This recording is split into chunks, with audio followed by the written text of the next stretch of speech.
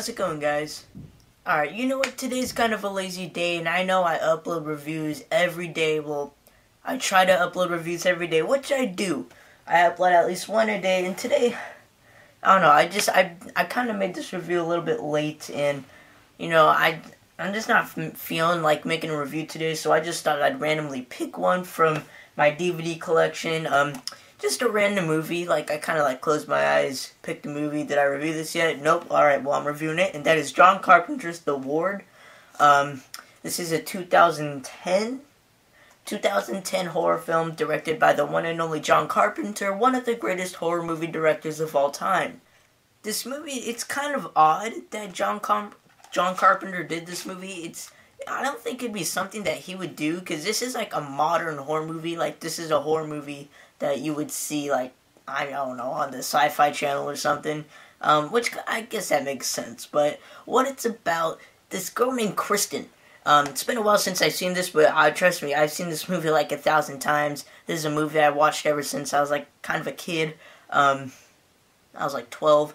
But yeah, so what it's about Kristen, and it just starts off with her. She's like walking down the road. I think she's burning down a house for some reason, and she's like all bruised up and beat up for some reason.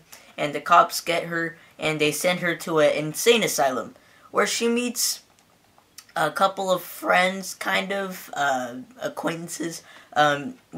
She meets these 5 friends. I think they're 5. There's 5 of them, and, they're all crazy, because after all, they are in an insane asylum, and, one of them's crazy, another one's, it's kind of like I don't know how to explain this, but what the whole purpose of the movie's about, it's this, asylum is supposedly haunted by a ghost of somebody who originally was in the asylum, and, she's just trying to find out, like, the curse, or like the ghost and how it all happened. And there is an amazing twist ending. An amazing twist ending. I kind of just remembered it right now, and how amazing that twist ending was. But if you have not yet seen this movie, please do. It is actually very, very good. I did not expect it to be all that great, but you know what? It surprised me, and it's pretty awesome. There are some scary scenes, not a whole lot of blood and gore. It's more like a psychological, haunted asylum kind of movie, with like ghosts and stuff and demons. But there are a bit like disturbing parts, like eyes and teeth freak me out in movies, and there's a part where they stick a needle in their eye and they like jam it in. What's that thing called? They do it in hospitals or insane asylums a lot.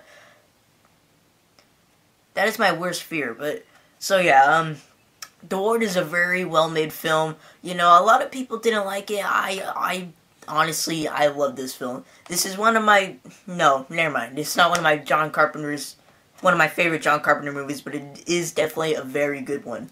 Overall, I would probably give John Carpenter's The Ward 4 out of 5 stars. I've seen this movie, again, I can't even tell you how many times. Like, I don't know word for word, but I've seen it a lot of times.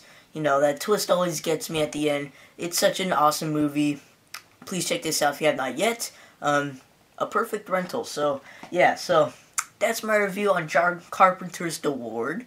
I said that really weird, but, yeah, again, today's just a lazy day for me. I really didn't feel like doing anything, so I just decided to make this quick little review of one of my DVDs. So that's about it. Thank you guys for watching. Please leave a comment down below on what movie I should review next, and I will see you guys later.